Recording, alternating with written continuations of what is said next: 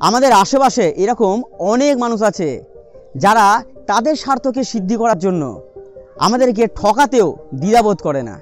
তাই আসুন তাদেরকে অন্ধভাবে বিশ্বাস না করে আমরা নিজেরাই তাদের সেই তথ্যগুলোকে একটু বিচার করে দেখি। একবার এক ব্রাহ্মণ একটা ছোট্ট ছাগলছানাকে নিয়ে রাস্তা দিয়ে হেঁটে যাচ্ছিলেন, আর সেই রাস্তাতেই 4টে চোর দাঁড়িয়েছিল। তারা ভাবলো যে ওই পুরোহিতের কাছ থেকে ওই ছাগলছানাটাকে কি করে নেওয়া যায়। এই ভেবে সেই ব্রাহ্মণ যখন সেই ছোট্ট ছাগলছানাটাকে নিয়ে রাস্তা দিয়ে হেঁটে যাচ্ছিলেন, একটা চোর সে ব্রাহ্মণকে বলল, কি ঠাকুর মশাই, বাড়িতে কুকুর পুষছেন নাকি?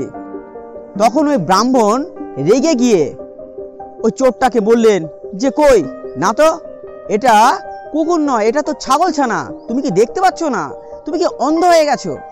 এই বলে সে ব্রাহ্মণ সেই ছাগলছানাটিকে নিয়ে আবার হাঁটতে শুরু করে দিলেন। কিছু দূর যাওয়ার পরে 2 নম্বর চোরটা আবার সে ব্রাহ্মণকে বলে উঠল যে কি ব্রাহ্মণ মশাই, আপনি বাড়িতে কুকুর টুকুর পুষছেন নাকি? সে ব্রাহ্মণ আবার রেগে গেলেন।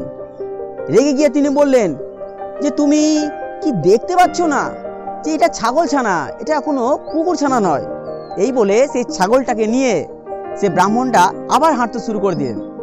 কিছু দূর যাওয়ার পরে 3 নম্বর চোরটা আবার সে ব্রাহ্মণকে একই কথা বলল, আর সেটা হলো যে কি ব্রাহ্মণ, বাড়িতে কুকুর টুকুর পুষছেন নাকি?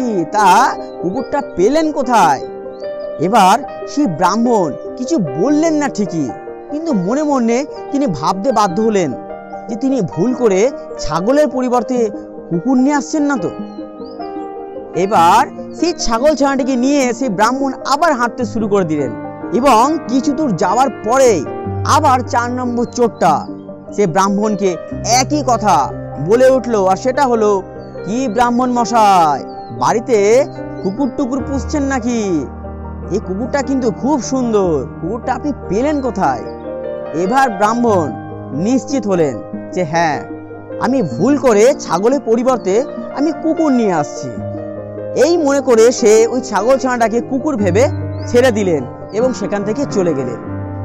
আর ওই 4 জন চোর দৌড়ে এসে সেই ছাগলছানাটাকে ধরে নিয়ে চলে গেল, আর মহানন্দে সেই ছাগলছানাটার মাংস পেট ভরে খেয়ে নিল। সো মাই ফ্রেন্ড, আমরা অনেক সময় কিছু মানুষকে অন্ধভাবে বিশ্বাস করে ফেলি, তাদের সিদ্ধান্তকে আমাদের সিদ্ধান্ত মনে করি।